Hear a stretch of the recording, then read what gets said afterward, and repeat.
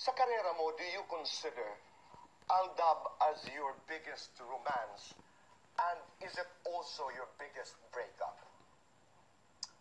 Romance, yes, Tito Boy. Ang daming opportunities na dumating po sa buhay ko. Because of it, I'm very grateful to Maine. I'm very grateful to Eat Bulaga. By all means, sincerely. Kasi parang doon ko po na ramdaman na talagang when you work hard for something, si Lord, pag may hinihingi ka, hindi niya yan ibibigay sa panahong gusto mong makuha. He always has this magic of giving it at the right timing. But breakup, Tito Boy, yes. But Aldab was also a breakup. A breakup. But let's remove the negative context of breakup in this conversation, Okay, Tito Boy, with Aldab. Because it doesn't necessarily mean that when you're going through a breakup, laging masama, laging masakit, laging malungkot.